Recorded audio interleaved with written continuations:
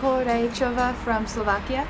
I guess I had some influence from my father because he did grow up playing hockey, but honestly, I started because I had issues walking, not serious issues, but every time I would speed up to run, I would always fall over my toes.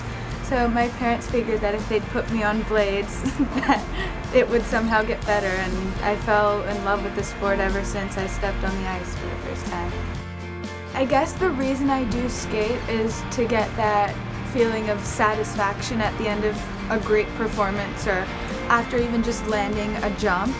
It's really something that I have not found anywhere else in my life or in any other aspects or components of my life. And that feeling of satisfaction is the most amazing thing I really could have.